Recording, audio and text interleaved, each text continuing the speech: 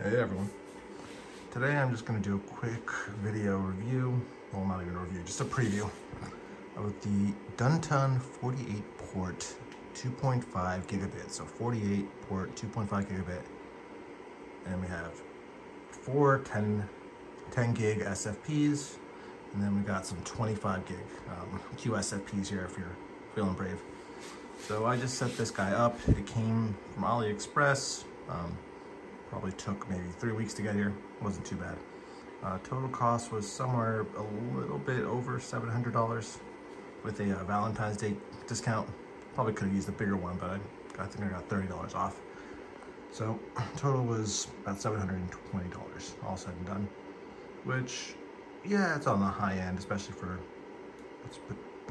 essentially just an experimental home lab type switch.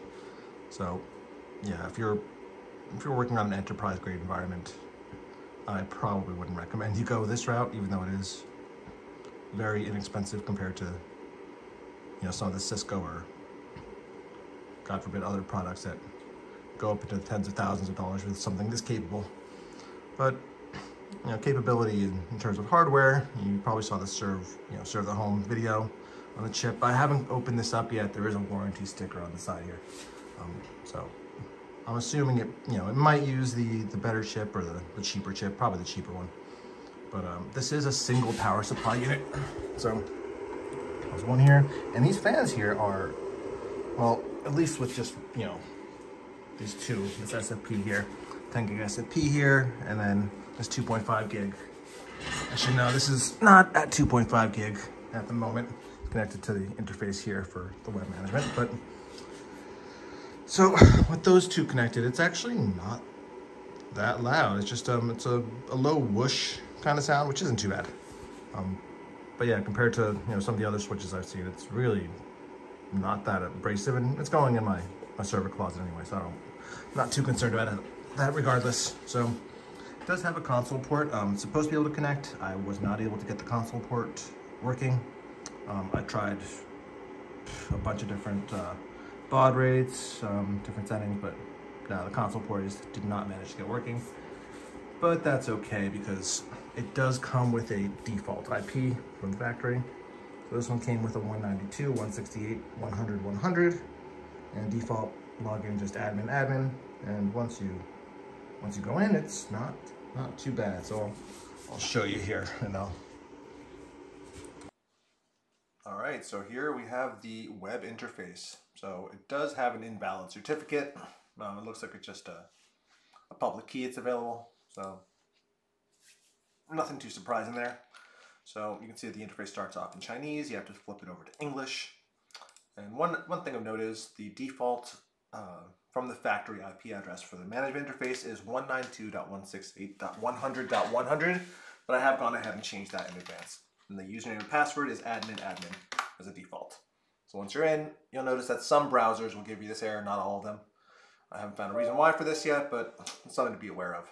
This is a little bit of an off-brand switch, if you know what I mean.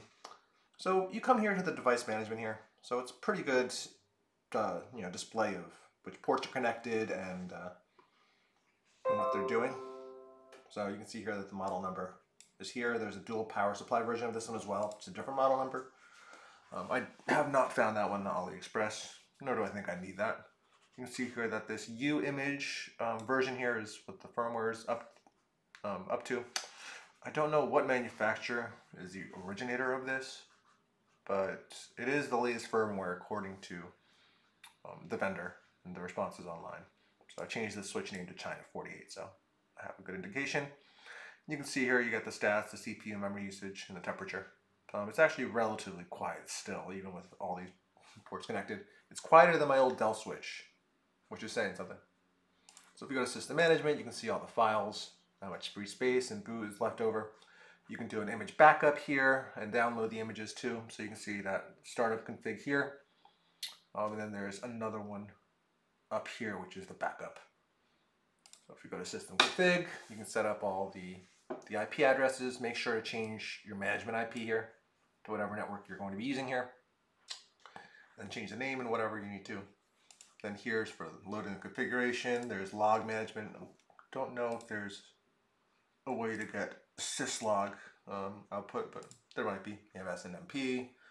Let's see your interface. You can see the Ethernet status. You know which ones are connected to 2.5 gig, which ones are connected to 10 gig, and so on and so forth. So you can see here that you can see that the trunk or access ports.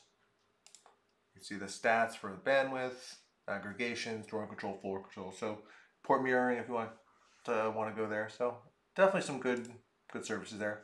So the key here is if you're setting up VLANs, so you go into VLAN, you can see the summary here. I'll tell you which VLANs that you have. So you see here I have like some IoT, gas media, and so if you want to go first, you have to make sure that the interface is updated to the one that you set before. Then you can add them here, and then when you go into the access or trunk ports here, you can see here that you can determine them. Let's see, if you scroll over a little bit, oh yeah, see here. Sorry, the screen's a little bit off, but you can add the VLAN ID tags here in the interface and make sure that those trunk ports all have access. So on any ports here, you can set those VLANs up just like that. Take a look here, you can just add them to the permanent VLAN. If you go to the summary, this is where you can take a look at all of your ports and VLAN. So you have to make sure that you name it and you set up the numbers. And then for the ports themselves, here you can see that the mode is set up as access or trunk. So you have to actually go into here, make sure to flip this to trunk under the Ethernet status here if you're planning on using the VLANs on them, but that's already set up for me, so I don't need to. In addition to VLANs, you have a VLAN classifier. Haven't used it. You can do all kinds of MAC stuff, spanning tree STP stuff, ERPS, which is it's interesting. They have this RRPP, which is a Huawei type thing, so doesn't inspire confidence, but HP uses it too, so it's just a protocol. But all right, got IGMP snooping. So there you go. You got some basic routing settings. You can set up statics. There actually is some interesting security stuff. I guess since it's supposed to be an esports switch, you can see the sessions that are logged in. You can add users, but there's not really any MFA or anything options here. It's pretty basic. You can do ping traceroute, and then you can save your config before rebooting, and then reboot the system. It'll pop everything up, and that is it. So let's see. For security, it's just a switch. Everything's HTTPS anyway. Hopefully on your network, but so it's not the worst thing to have a cheap Chinese version up here. For the price, you can't really beat it. In addition, yeah, the 2.5 gig ports, they do saturate at 2.35 gigs. So it's close. Good enough for me anyway. Definitely an upgrade over the 1 gig that I had before. So yeah, that was just a quick overview of how the switch works. So far, it's been working well. Haven't had any issues in terms of performance. It was just a drop-in replacement. Changed over the VLANs from my old switch, and it works well. So yeah, I recommend it if you feel the need to upgrade to 2.5 gigs total. So yeah, signing off, guys. Thank you.